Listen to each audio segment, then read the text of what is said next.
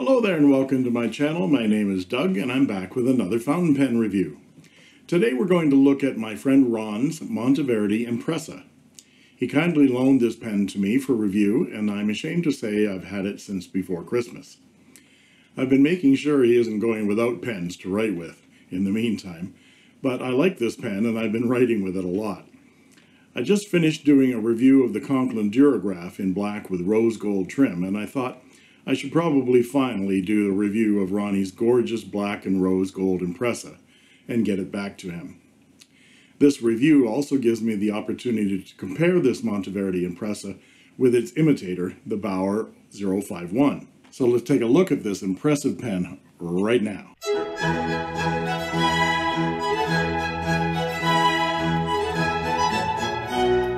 So let's look at this beautiful pen generously on loan from my pen friend Ron. What I want to do is go over the parts and features of this pen, show some size comparisons and some measurements, and then do a writing sample. Please stay tuned after the writing sample where I'll talk about what I like and what I don't like so much about this pen.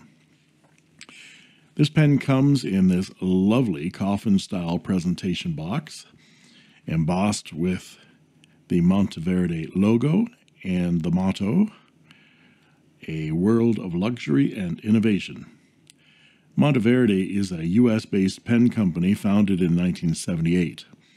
The Pen Chalet has this to say about Monteverde, quote, "Dedicated to the notion of creating fresh new pen designs, Monteverde incorporates the finest European resins, celluloid, and carbon fiber into each of its writing instruments. They are distributed by Jaffa Brands of California, and a cursory look at the Monteverde website shows an interesting variety of pen styles in a range of affordable price points. I'm particularly fond of the giant sequoia seen here and in a review by David Parker of Fig Boot on Pens. The box opens and here is the pen. Lift the bed and there is an instruction booklet on how to use your ballpoint pen and a warranty card. There's also a box of Monteverde cartridges, but I believe Ron bought this in addition. Generally, the boxes contain a couple of Monteverde cartridges, a black and a blue. We take the pen out, and let's give it its beauty pass.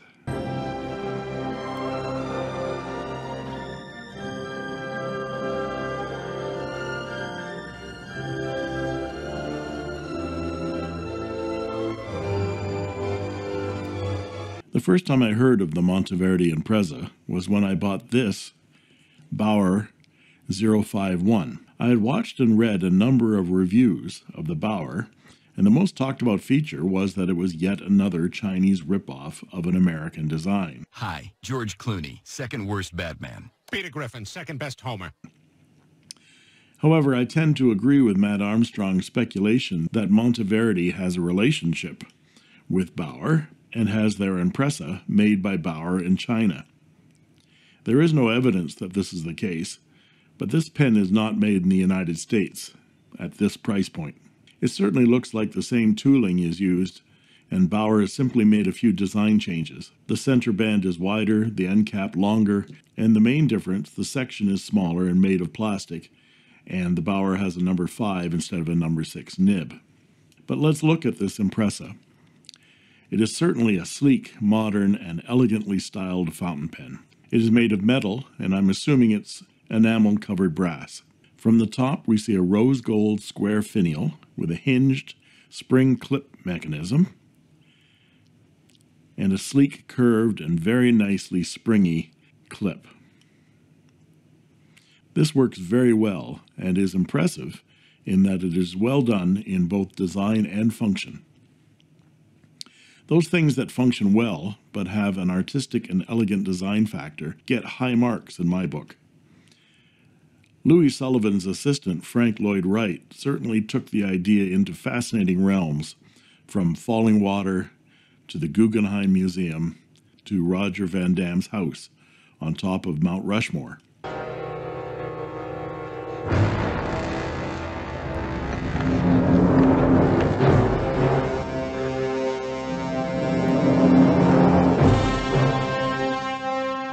Of course, I think our new Calgary library is even nicer than Lloyd Wright's Guggenheim, but I digress. The square top of the cap transitions in a smooth taper to a round shape at the rose gold ring, which separates the cap from the barrel. The back of the cap has Monteverde, USA, Impressa on the surface in a light gray paint that is a little too light for this stealthy pen. It would have been nicer if that branding was a little stealthier, a little darker. There is virtually no interruption from the cap through into the body, and it tapers down gently to about here, where it tapers down a little bit more to an end cap that is in that same rose gold with a couple of engraved rings and a flat bottom. The cap snaps off to reveal a section made of the same rose gold metal and a number 6 black enameled Monteverde branded nib. There is a cap liner which you can feel engage with the section before it makes a positive snap into that ring at the top of the barrel. The nib, like all Monteverdes, has that stylized mountain design engraved on it. A little difficult to see here. It also has Monteverde on the shoulder of the nib right there.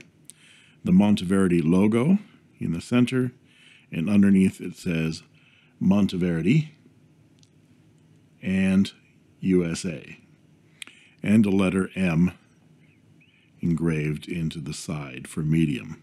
That's a lot of Monteverde in case you didn't know the brand of the pen. And a typical plastic feed. The nib and feed unit unscrews very easily for cleaning or for nib replacement, which is great. The section is tapered metal, and there is a large ring at the bottom of the section before the number 6 nib, and there is a rather larger step up right here to the barrel, which is understandable since it makes that transition of the entire pen when it's capped completely invisible and uninterrupted. The section is slick and metal, but because of that substantial bump right there at the bottom of the section, I don't find it uncomfortable to write with. In my grip, my fingers tend to rest against that little ridge, and it's very comfortable. And that step up is not sharp on my thumb. It's certainly a lot less obtrusive than my Pilot Metro. That section unscrews, and we find a standard international piston converter. The pen will take standard international cartridges, but do not piggyback them in the barrel, as that extra cartridge will get frustratingly stuck inside. My name is Timmy. Did Timmy fall in the well, Lassie? Did he, girl? Timmy's down the bloody well. What's wrong, Lassie? Timmy fall down the well? The cap posts deeply and securely, and the pen is very comfortable in the hand. It backweights the pen just slightly, but it's not uncomfortable. And it's plenty long enough to write with it comfortably, unposted. Now let's take a look at some size comparisons. So here is the Monteverde Impressa with a Bauer 051, with a Conklin Durograph in matte black and rose gold, a Parker Sonnet, and a Pilot Metro. And here are the pens uncapped. The Impressa with its number 6 nib next to the Bauer 051, you can see the difference between the sections. The 051 Bauer has a much thinner section and it's plastic. And then the number 5 size nib. The Conklin did have a number 6 black enamel nib, Conklin branded, but I swapped it out for a rose gold Natami nib. And there is the number 5 in the Parker Sonnet and the number 5 in the Pilot Metro. And now we'll do some measurements and I'll be back with a writing sample.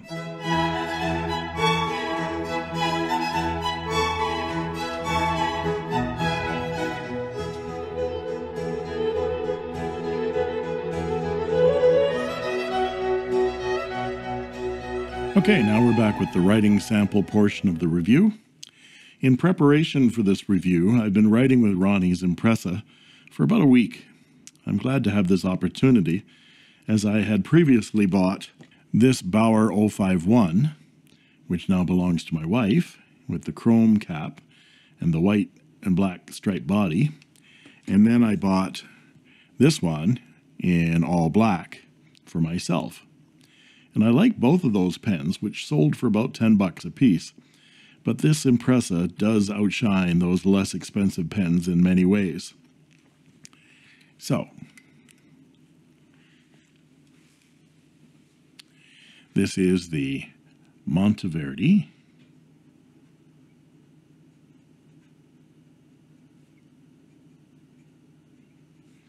Impressa.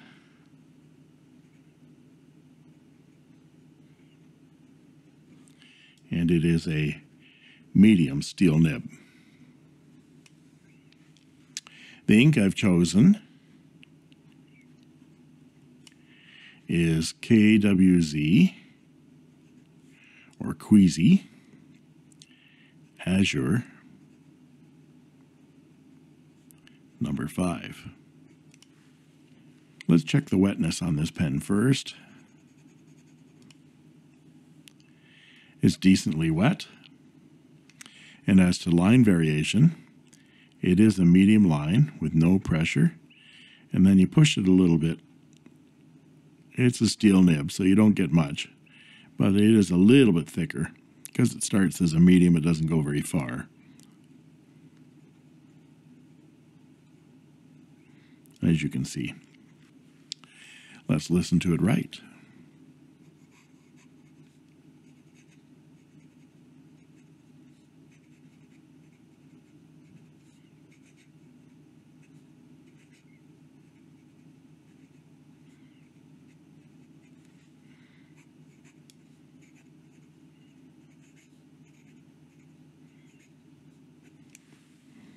It's very, very smooth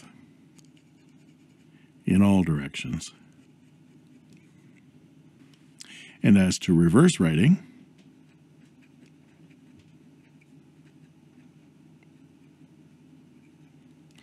it works very well. It isn't scratchy at all.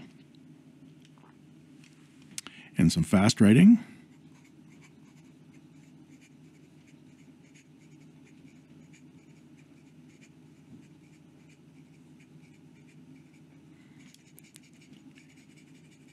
You can see that feed has no difficulty in keeping up. So, what do I like and what do I not like about this pen? First, this is a really elegant pen. The way the aesthetics of the pen merge with its functions into a sleek and beautiful fountain pen is just sublime. The black shiny enamel matching the large black enameled nib with the rose gold accents make this pen really, really stand out. Looks aside, the pen also writes very beautifully. It is smooth and wet and ergonomically well balanced, both posted and unposted for long writing sessions. I also like that it takes standard cartridges.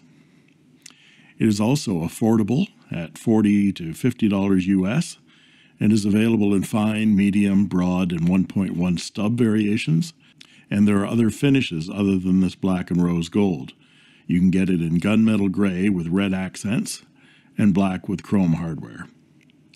So what do I not like about this pen? Well, I have to think hard and nitpick a little.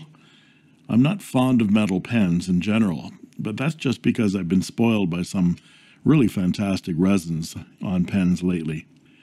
This section is a bit small, but it isn't as small as the Bauer, and I said very nice things about that Bauer. The section is also a bit slick, but it's not as slick as my Visconti Van Gogh or my Faber-Castell Loom. So that's it. I can't think of any more knocks on this pen. So let me know what you think of metal pens in the comments below. And if you like this video, please like and subscribe, and don't forget to ring that bell to get instant notifications of new videos. And that just leaves it for me to say,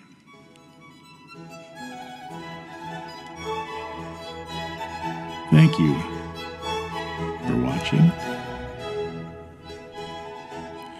And that's all she wrote.